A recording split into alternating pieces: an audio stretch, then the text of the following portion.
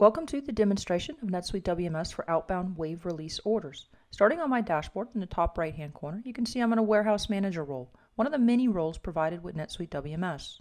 My dashboard allows me to identify and monitor work for the day, week, and other relevant time periods. I see that I have a mix of e-commerce and wholesale orders that are expected to ship today, February 2nd. My e-commerce orders are a mix of UPS and FedEx. We'll use these attributes, order type and ship method, to identify which orders are grouped together for wave release and which orders will be released for single versus multi-order picking.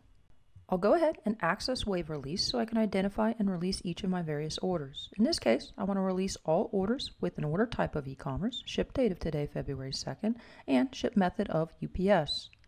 Rather than my warehouse manager having to input the criteria each time, I can simply use native NetSuite Save Search functionality to build a template that, upon selection from the template list, pre-populates the relevant details, making my warehouse manager's job a bit more efficient.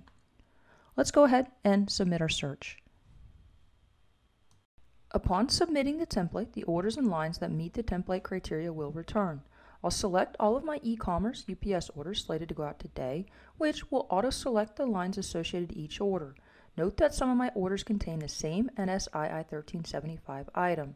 The system summarizes the orders, lines, and total units represented. Since my parcel orders are generally fewer lines and in smaller volumes, I'll release them for multi-order picking, so my operator will be prompted to pick all of the selected orders in one pass of the warehouse. Let's go ahead and save so that the system generates our pick tasks.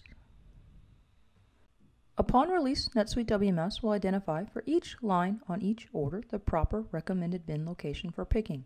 In doing so, it'll take into consideration things such as available quantity in a bin, the item's preferred bin location, first expired, first out for lock-controlled items, unit of measure, order type, among other logic.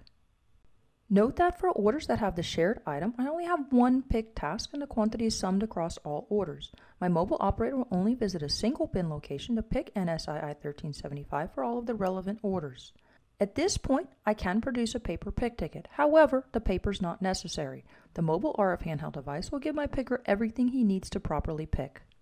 Now that I've released my e-commerce UPS orders, I'll go back and release my wholesale orders for single order picking. Note that I do have the option of filtering lines that represent a particular item type or classification velocity. This allows me to implement a zone-based picking approach if applicable. For example, I can release all of my dry lines for a particular set of orders, release my frozen lines for the same set of orders, and then release my refrigerated lines. Let's go ahead and submit our search. I'll select the desired orders, and in this case, I'll select single order picking. If I need to rush an order through the fulfillment process, I can assign a high priority value here. Priority will move the orders to the top of the list for picking in the mobile, so that if my pickers are picking on a first come first served basis, these orders will be next in their queue. If I want to assign a particular operator to the orders and/or lines, I can save my wave in pending release status. I can go ahead and edit the wave, access the pick tasks, select my desired picker or pickers, assign the picker to the tasks, update the status to released, and go ahead and save my wave again. Similar to multi-order release, the system will identify the proper recommended bin from which to pick. In this case, if the same item is on multiple orders, the system produces a pick task for each line, since my pickers will pick these orders one at a time. Here I can confirm my assigned pickers.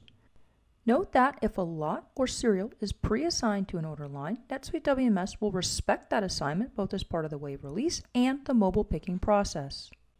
Now, if I access my mobile RF handheld device as a user with the proper permissions, drill into my US1 location, select Picking, Multi-Order Picking, I can see that my multi-order wave is ready to pick.